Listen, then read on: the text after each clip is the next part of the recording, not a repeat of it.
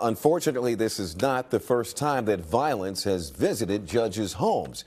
The threats against judges and people who work in our courts in our area have seen an increase in recent years of these incidents. A chief judge told Maryland lawmakers there were 7 threats against Maryland judges last year alone. The I-Team and reporter Ted Oberg spent the day trying to figure out how serious the threat against judges is, and the results are disturbing. Ted?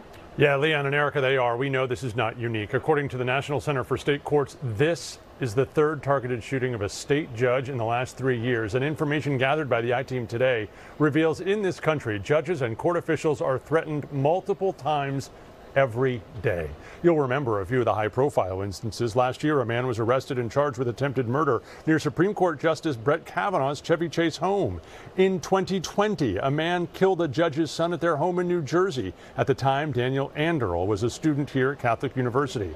And proving this has gone on for a long time, in 1989, someone sent a pipe bomb to a judge right there in Hagerstown.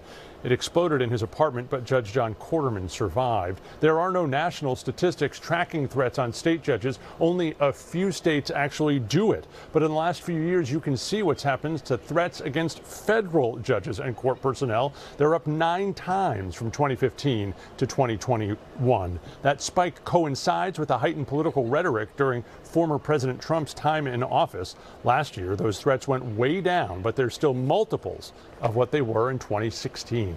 Following today's killing in Hagerstown, the Conference of Chief Justices and Conference of State Court Administrators issued a statement in part reading, "The assassination of Judge Wilkinson should be shocking to all Americans. Unfortunately, we fear it's not," the statement said.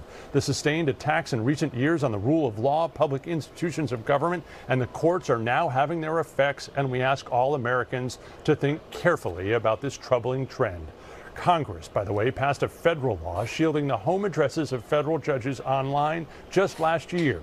The Center for State Courts says only New Jersey and Oklahoma have done that for state judges. We were able to find Judge Wilkinson's home address on a search engine in seconds. A version of that shielding law in Maryland passed the state Senate last year, but could not get out of committee in the House.